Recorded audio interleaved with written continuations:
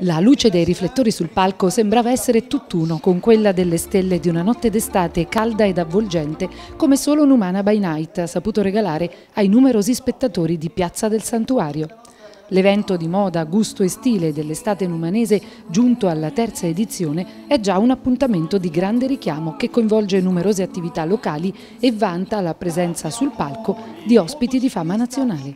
Numana By Night è un evento, ma potrebbe essere la sua città in questa estate 2016 meravigliosa. Assolutamente sì, puntiamo a avere una copertura di 24 ore su 24, giorno mare, pomeriggio sport, gite, eccetera, eccetera, e poi la sera eventi. Quest'anno sono più di 100.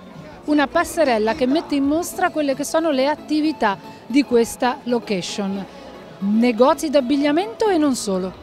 Cerchiamo di trasmettere la carica che hanno i nostri negozi per invogliare anche un po' a comprare, e quindi abbiamo creato questa sfilata di moda un po' per tutti, dai bambini ai bei ragazzi, alle belle ragazze e anche alle signore, alle over cosiddette. Io tendo molto a coccolare il turista e anche a coccolare il cittadino, perché il turista lo considero un po' il cittadino temporaneo, il residente temporaneo, quindi è un tutt'uno.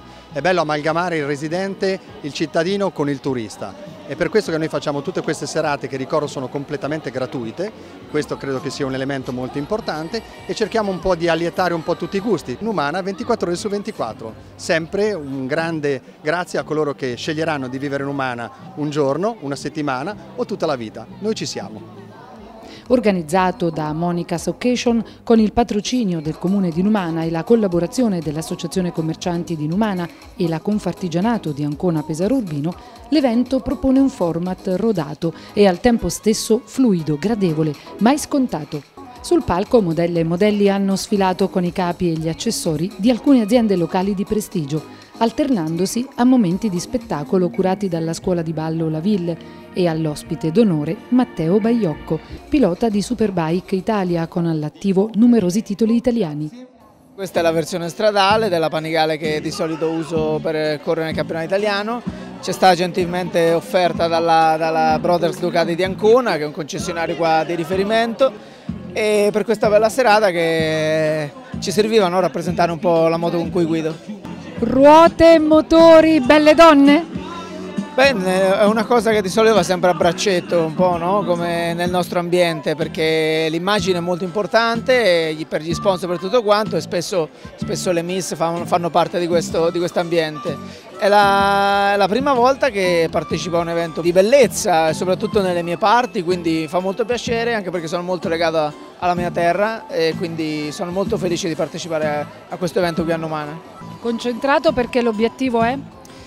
Io ho già vinto 2 volte il campionato italiano in passato e proverò a lottare per il terzo titolo. E in questo momento devo recuperare un po' in classifica perché ho fatto degli errori alle prime gare, però l'ultima gara ho fatto secondo, sono in lotta e quindi spero di lottare per il campionato fino alla fine.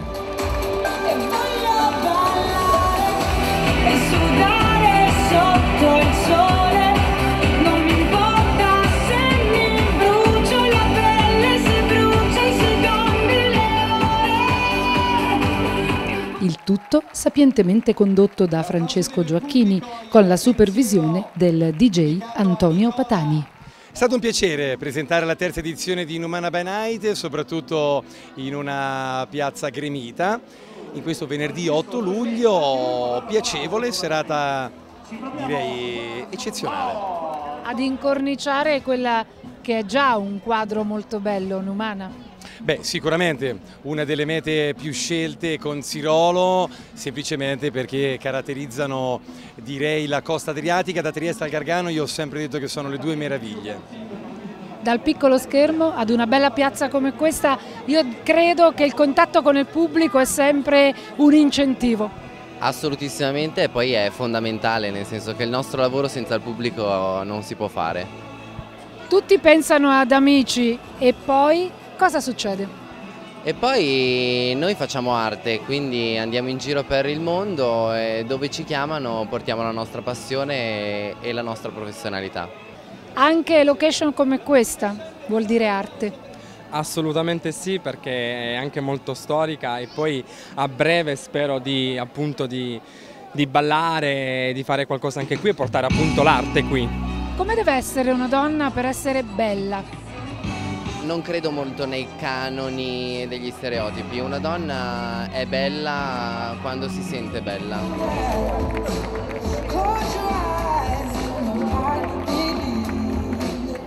Particolarmente gradite le uscite in passerella delle bellezze over. Con grande ironia e charme si sono messe in gioco 7 splendide donne, non più giovanissime, che si sono sottoposte simpaticamente al giudizio del pubblico e della giuria tecnica. Le proposte 2016-2017 in fatto di moda mare, abbigliamento uomo-donna, bambino e accessoristica sono state quelle di Verde età, Casettari abbigliamento, Curiosando e Socrate, Gocce di rugiada.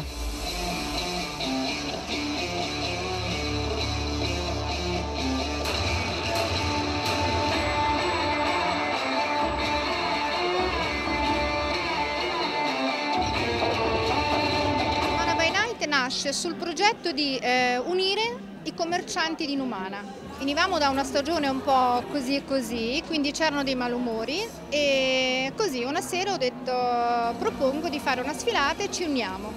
E mi sono messa a lavoro, ho cercato di collaborare perché abbiamo collaborato tutti con loro e è nato il Numana By Night prima edizione, successone. Abbiamo fatto il secondo, successone e abbiamo fatto il terzo, cioè questa è l'ideologia un pochettino di collaborare, è una cosa che si perde un po', no? E noi la stiamo piano piano riacquistando, anche con questi periodi che non sono facili. Questa amministrazione non mi ha mai detto di no, il nostro sindaco è sempre aperto a questi tipi di manifestazioni e anzi chiede le idee per poi collaborare. Si ringraziano Ristorante La Torre, Bar Taviani, La Terrazza, Punto Mare, Il Giardino del Re, Ristorante La Nuova Fenice, Bar Morelli, La Spiaggiola, Beauty Factory Sirolo, Unicredit Banca e per il trucco Charme, Parrucchierie, Point Cat Parrucchieri e Numana Hair Club di Daniela Surace. Buona estate, bella vita e soprattutto turasse, ciao! Ciao Numana, alla prossima edizione!